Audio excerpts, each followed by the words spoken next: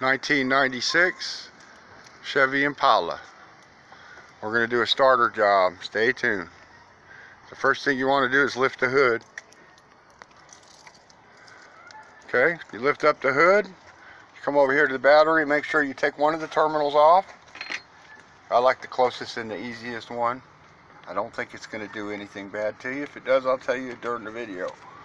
So, we're going to take the positive lead on this one. It's easier to access. This is what your engine will look like if you're putting a starter in this car. And this is your engine, then this will be the right one. Okay, without removing the tire, just lift up the car right here with this jack. Come up under the car and leave yourself enough room to crawl down between that tire and lift it right here on the frame piece. It's solid enough to hold the car. Okay, mobile car doctor here, and we're going to go underneath the Impala. Here we go. We're going straight underneath the passenger side. Oh, look at that. There's your starter. You see all that oil all coming through it and all around it? That's because there's an oil leak. And this is why we're changing the starter. It has malfunctioned inside and it just winds up and spins out.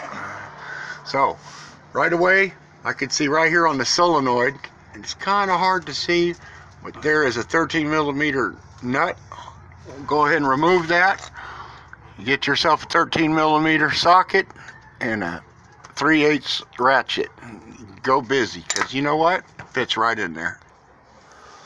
Okay, so I'm still under this Impala, and this is how high you need it so you could, I'm going to set my phone down. I'm going to give you about 8 inches off the ground, and that way when you're doing your own starter, you'll know you'll need the 8 inches so your arm can move around, see?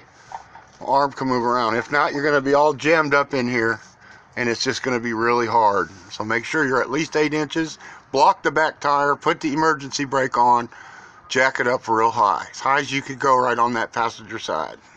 Get that 13 out, and let's go ahead and take that out real quick. Okay, there we go. I turned the light on. You say, what? That'll help? Yep, you're right.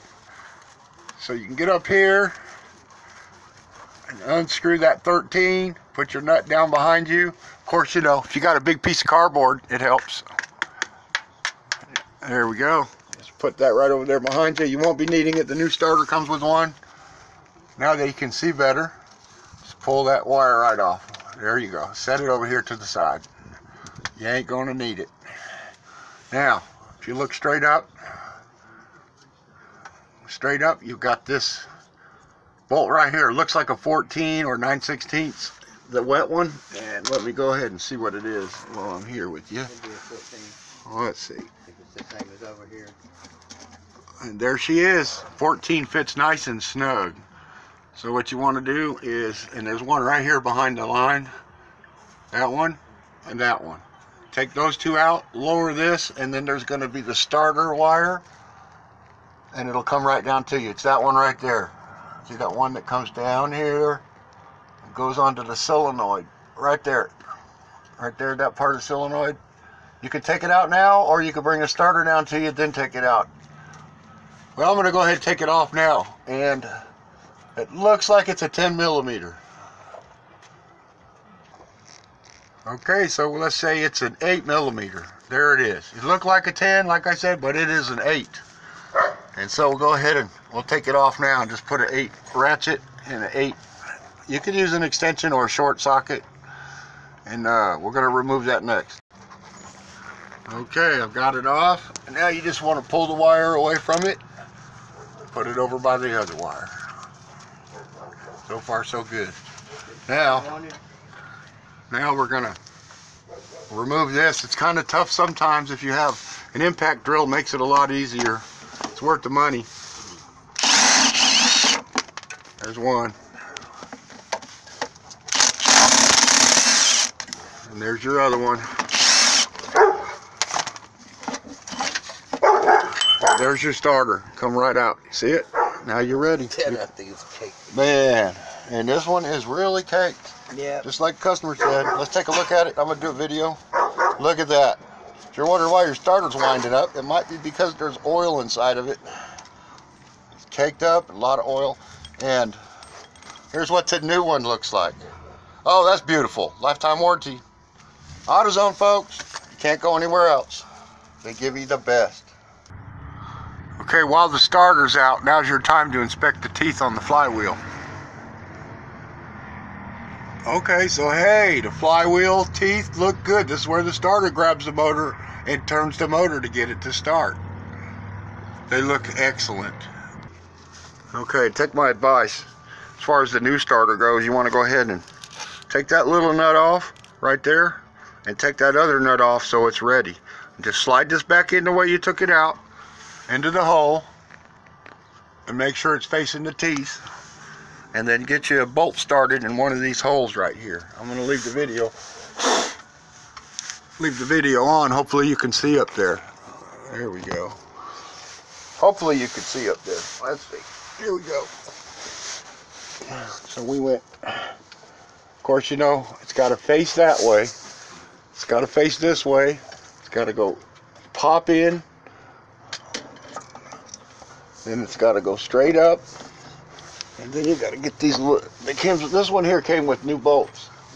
So you put your little bolt, get your little bolt started first in the back. Just use your finger and pop it up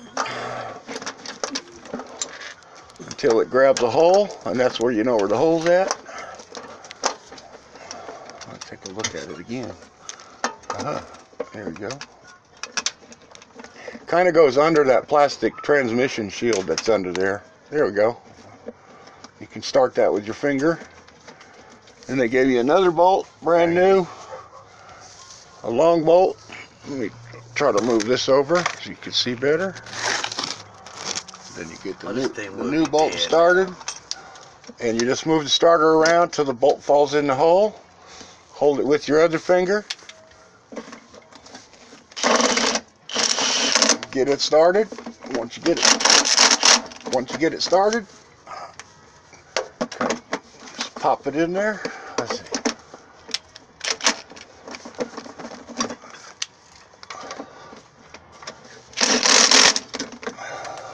Now we want to torque that in correctly.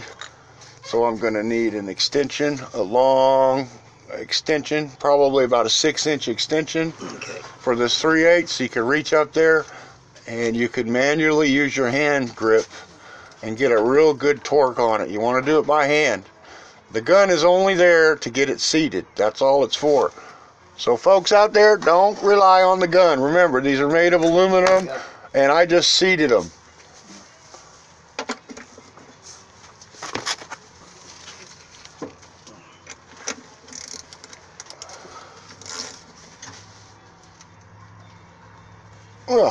Okay.